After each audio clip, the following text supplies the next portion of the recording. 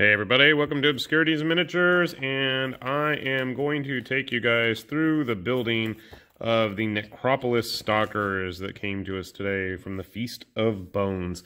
So for those of you out there who ended up with a sprue, you bought one online or at a local store and you have no idea how to build it, well, let me see if I can hopefully walk you through it. First things first that you probably need to know, as I snap this in half so it actually can fit on the screen, is a lot of the parts are actually laid out fairly close together. Shock of shocks, right? So you're going to want to look for parts, what is it? I'm going to say like the first 6 or 7 parts are all going to be the first body. So like you have the core of the first model right here. You have most of the second one right here, ignoring all the extra blades and stuff. So you have the 2 feet. 2 halves make the torso, the front of the chest armor, and a couple other parts I'll go over with you guys. And then the third one is on the sprue over here all by its lonesome. Okay, so that's just in case if you end up with the actual sprues. What you're going to want to do, if memory serves correct, I don't think it actually makes a huge difference which model gets which weapons. So if you're worried about that, don't be. Everybody can hold on to every part, okay? But first things first, let's get those bodies built. All right, the first thing you're going to want to look for when you build these guys are these 3 parts. This is going to be the lower groin section, and then it's going to sit the upper torso on top of it. And then this is the groin armor. You have a kind of tailbone piece that's going to sit right here in the back, like so, right above the leg joint. And then you're going to have a matching front piece. Obviously, do the same exact thing in the front. And I already glued one, so let me show you. I'm pretty sure, and I'm not 100% sure, but I'm pretty sure that there's no real distinction between them. I'm pretty sure that they all match the same. I can't hold it either. But you can see here how it goes together. Yes, I need to clean it up some more. Yes, I have glue everywhere, but that's beside the point. The next step is you're going to match up the legs and double check to make sure you have the pairs that actually go together and stand correctly. That's not that hard. But there's a little slot in there, and that's going to help kind of lock the legs into place, sort of like that. I'll show you a glued version in a moment. And then, if I could find where I put them, I don't remember now, you're going to grab the 2 pieces that make up the upper torso, and it has the cloak parts attached as well. So let me show you all that, and then I'm going to show you how the heads attach after that. So after you've got the basis of your body put together, and you can see here we've been making some progress. We're going to clean it up a little bit more. The top half of the torso with the 2 tattered cape parts just sits on top of the previously built part. And the next step we're going to do is we're going to attach the neck part, which is going to sit in that space, and you got to make sure that the tailbone fits right in. I'm going to wiggle that in and play with it a bit, make sure it's cooperating.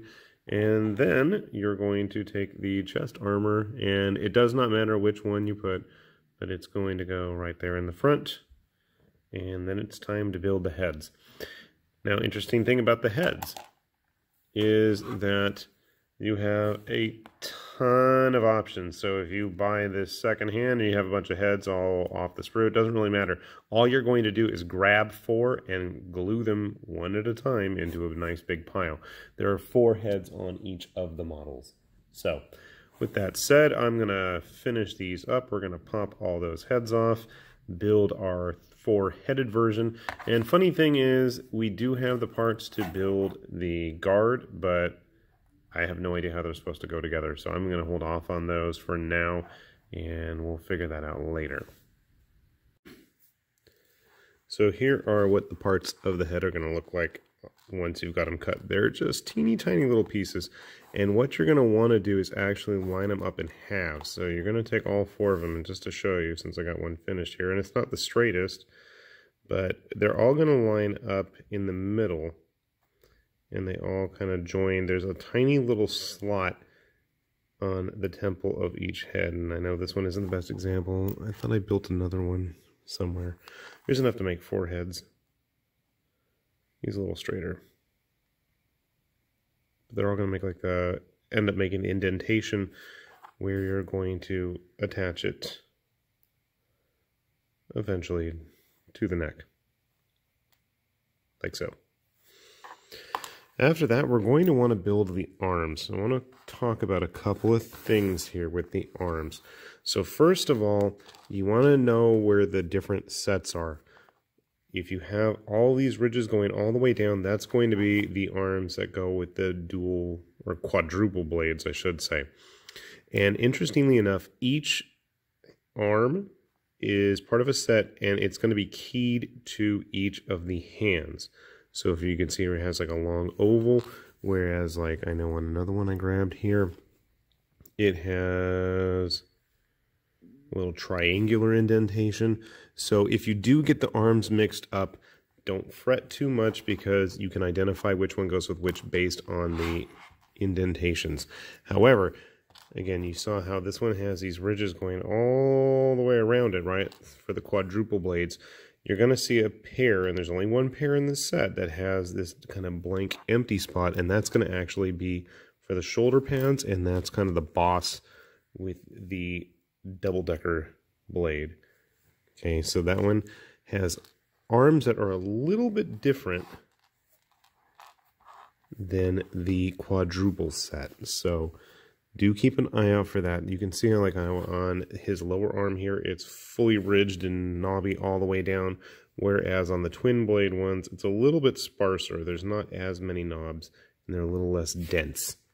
So, again, something to keep an eye out for. So I'm going to go ahead and build up the set with quadruple blades and with the big honking one right here.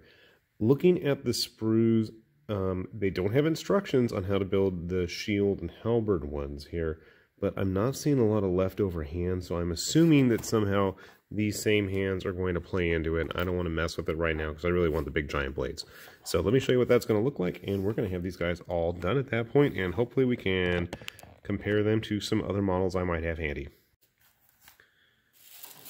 So here you can see our finished sample of our Necropolis Stalker. So I'm sure a lot of people out there are wondering just how big these things are. And I haven't glued them to the base. And if you've watched this channel before, you know I don't ever do that until the very last minute usually. And let's grab a couple models, and hopefully this die can help keep it somewhat balanced. Come on, you were being so well behaved before. Stand up. There we go. Okay. Let's not jinx it. So, grabbing a Mortrek guard. You can see him right next to it. A bit bigger. Using our typical human standing in there.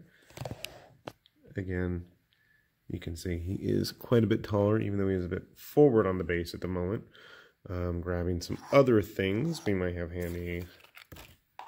How about an ogre? And while we're at it, how about one with the big honking blades? Oh my god, they don't want to stand. These guys really need to be glued to the base.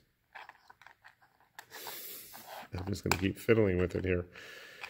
Oh my god, come on. Close enough for the moment, maybe? But my thought was, what else are they going to scale up with? Because I don't know about you guys, but I see a lot of potential for these things in other uses outside of just Age of Sigmar. I mean, obviously I want to use them in Age of Sigmar, but where else could I possibly use it? So, my first thought, and I'm sure I'm not alone in this, if my hands can get out of the way long enough to show you, is with some Necrons. So I'm thinking with a nice kind of bluish green and silver. I mean, honestly, they totally could fit in, despite their vaguely insect-like protrusions on all their limbs, which kind of gives me a weird Tyranid vibe, especially the ivory guys they have in that sub-faction with the kind of white and red, you know, hive fleet look to them. Oh my god, this is making me crazy. Just stand for a little bit, dude, please. I don't want to glue you yet. It also reminded me of the brutes from Conquest, but They're a little bit bigger, but then again, in their defense, you know, the scale in Conquest is a bit larger as well. Grabbing a Trogoth, who I had handy. Always seems to be here, about the same size. Obviously, our Necropolis Stalker is a bit more lithe and, you know, free of muscles, but putting some Marines next to them, going to be a bit more diminutive. I almost want to say it would be fun to have it in, like, Blackstone Fortress with the whole, you know, I forget what those things are called. Not the slivers, but the weird little, you know, skinny things that run around. Okay, I'm rambling. Anyway, I think there is a lot of untapped ability for these models to get a hold of on the table. And I haven't even tried messing with the whole optional build with the halberds and shields as well. I mean, obviously, if you know me, I have a thing for extra limbs on a model as it is. So this was just like, oh yeah, we got to have that. Multiple heads, multiple arms, absolutely. So hopefully you have found this helpful and informative, and hopefully you are going to be getting some of these stalkers up and running just as quickly as I am, hopefully. And I would love to see what you guys do with the paints, because I am trying to figure out, after looking online and looking in the book, and not seeing many examples yet. So some of us are going to have to start setting it. With that said, this is High Lord Tamberlane with Obscurities and Miniatures, and hopefully you guys have found this useful, and hopefully you will be back for more videos in the future. We'll see you then. Bye-bye.